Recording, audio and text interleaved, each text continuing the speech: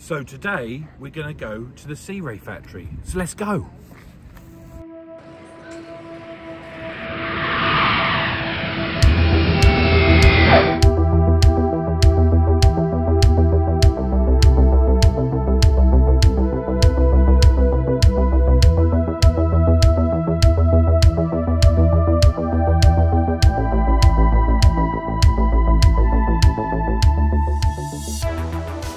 Okay, so we have flown all the way over to Florida in the United States to come and see the Sea Ray factory, and more specifically the Sea Ray 370, which is the new Sundancer from Sea Ray.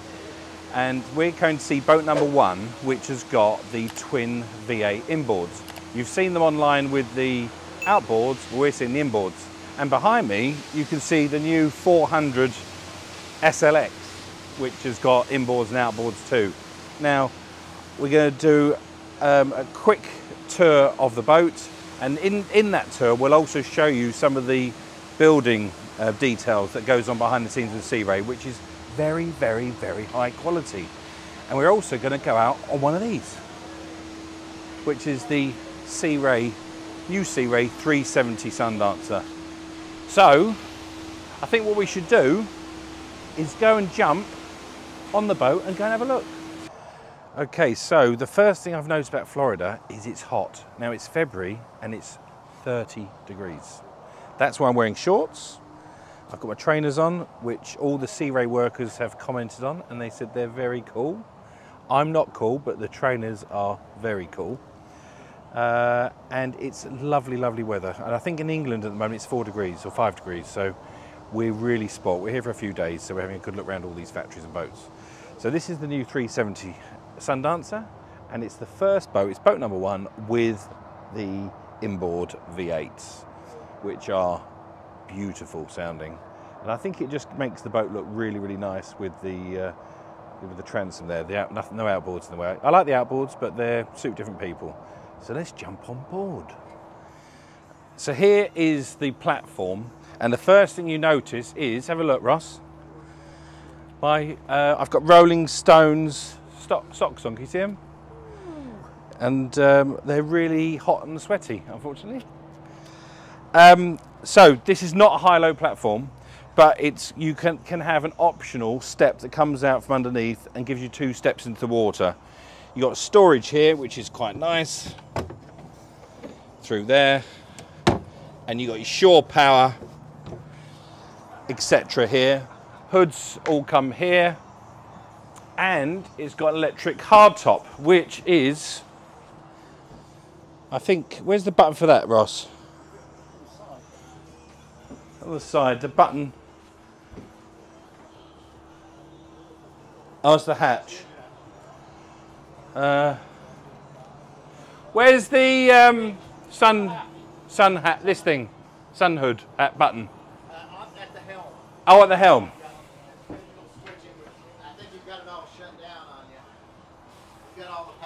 It's actually digital in the screens. Oh, is it? Yes. Oh, we won't worry about that then. Right. I've left all this in. That's fine. So, it's got an electric sun awning that comes out here. You press a button on the screens. Quite a distance. Yeah, it goes out to about here. Yeah, it goes out quite a long way. So jump on board with me. Right, so this has got this lovely seating area, but this turns into a sunbed. And you just pull this lever here, press that down, and then you pull this lever here. What happens here then? What happens there then? It's got to come up. It's got to come up, what's it? Oh, it makes it into a seat there. Yeah. So you can have it as a seat. Come have a look and test it. Look. So it's a lovely seat here that works quite nicely, or you can have it flat as a sunbed, which I think is quite nice. You've got your standard barbecue appliance, your fridge here, holders, and the sink, as you'd normally expect. There's storage under these seats here. This is the quick engine hatch here, which gets you in to do quick maintenance checks. We won't bother going down there. And there's an electric hatch which opens all of the back here to show you the engines. And I did a little video of that, which will play on the screen now while I carry on talking. So let's walk up and look at the helm. It may look like I'm sweating, because I am. It's so hot. It's hot. Right, okay, we've got the double helm seat with a double bolster. Now on some previous Sea Rays you could have individual bolsters, but this has got the double one, which is handy if you've got a big bum like me. Anyway, we've got a lovely clear glass dashboard, and the difference between this and the 390 is we have got an electric sunroof, which squeaks. Sounds like a foghorn, doesn't it? I think that needs some grease. Remember, this is boat number 1, so we'll let them off. But actually, it's a lovely opening and it lets in lovely air. And you've got, I think they call them, I think the factory call them smoking portholes. I don't know if people smoke on boats these days, but anyway. Oh, that one's already open and that one's off. We've got the Axis joystick as an option, and you've got the fantastic new Mercury controls, which are unbelievable too. And while we're just here, this boat has got the lovely brown sea deck, which is really, really, really soft underfoot. But I've left the best to last on this boat, and that is the bow seating, which I personally think is similar in size to like a 50 or 55 foot boat. So remember, this boat is 37, 38 feet. So you open this big handle here, you pull that, it's on gas struts. See the massive gas struts down there? And then it clips in there. I think I pull that back, that's in there. But come and look at the bow.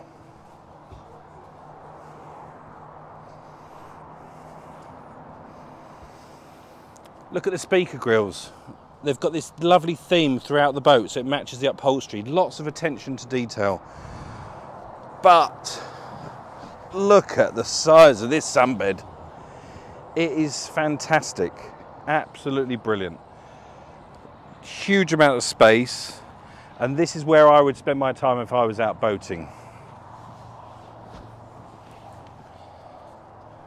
Just, you know, USB ports. Beautiful detailing everywhere. Okay, so come down below and I'll show you the accommodation. You have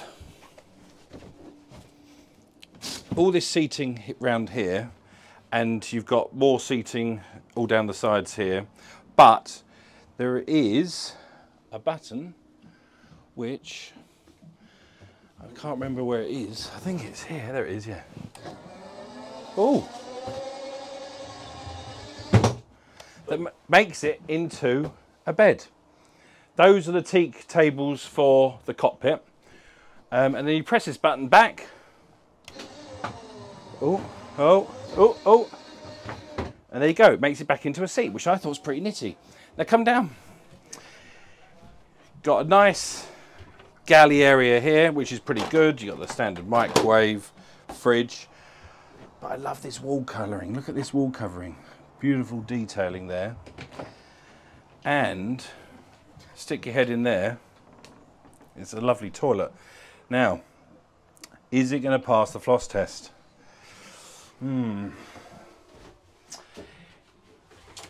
It only passes the floss test if I've got 1 foot in the shower and 1 foot out. And I suppose that's a pass. God, it smells lovely. The wood in here smells lovely. Lovely toilet, sink. There's plenty of room and lots of natural light. It's a really good space. Now, if you're one of those sad people that gets on a boat and then likes to watch a telly, then this boat's for you. Because under here is a 32-inch TV. Now, why you'd get on a boat like this in a beautiful location like this, or better, and watch the TV is beyond me. But there's lovely windows. Come look at the windows, Ross. Lovely little windows, and you've got another double bed. This turns into another double bed down here, and you've got a cupboard, you've got a little wardrobe, you've got everything. Got a big sound system, Fusion sound system. It's all rather nice. Okay, that's the tour completed. Let's go out on a sea trial.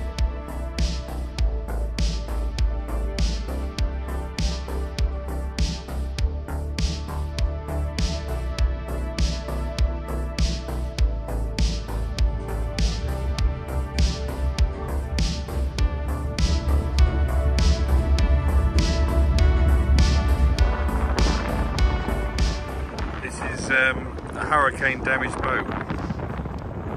There's Sea Trial. There's some more over here.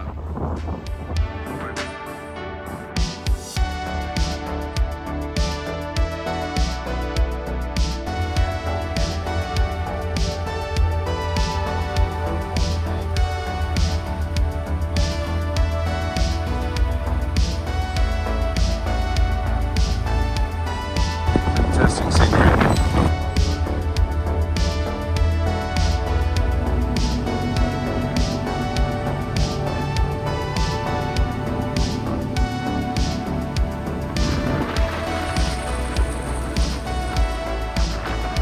Speed a week, 33. 33 miles an hour. 33 miles an hour. Wow.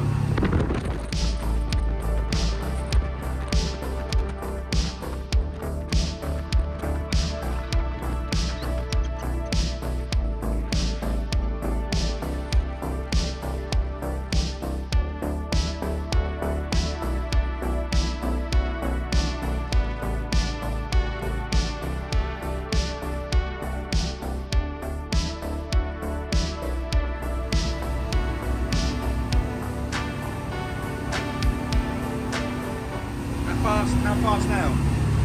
34, 35, 35. So let's do a summary for you. Okay, so we have been made to feel so welcome today at the Sea Ray factory. I'm here with Ross from Marina Marbella and a customer, and we've been made to feel so welcome today. The guys have shown us all around the factories, and while I'm talking now, we're going to show you some pictures of how the boats are built. But the one thing that has absolutely astounded me today, and we'll show you this on the screen, is the thickness and quality of the GRP and engineering. We'll show you some thickness. We'll show you the guys putting the chop strand mat on and laying out the mat. And we're going to show you the stringers. Now, some of these stringers are, you know, a centimetre thick, and there's not a metre of the hull that isn't covered with these really, really thick, strong stringers. The guy cut a speaker grill out earlier on a moulding up here, and even that was, I reckon that was 8 or 9 millimetres thick. The strength of these boats is unbelievable, and the people that work here are so passionate about building these boats. They've been, a lot of the guys here have been working, and girls have been here for 25, 30 years building these boats. And what I'm leaving with today is that these boats are really, really built with pride. And that is quite a rare thing these days.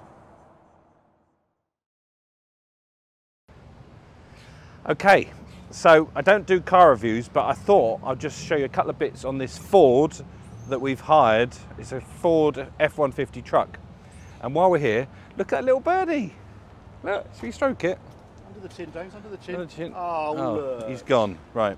Okay, so I want to show you the two bits I like on this truck. The first bit is the gear stick. Can you see the gear stick here? You press a button and it folds down. Now, isn't that utterly useless? But I just thought it was funny. This truck is brand new, and you can tell, do you know how you can tell it's brand new, Ross? No, mate, tell me. Look at the suspension. Look under there. It's absolutely brand new. So thank you very much for Hertz for giving us a brand new one. And the last thing I love, Ross, which I don't think you knew this, I love the pumpkin on the number plate. I hate to tell you. What? I think that might be oranges with a little bit of blossom in the middle. It is, it's two oranges.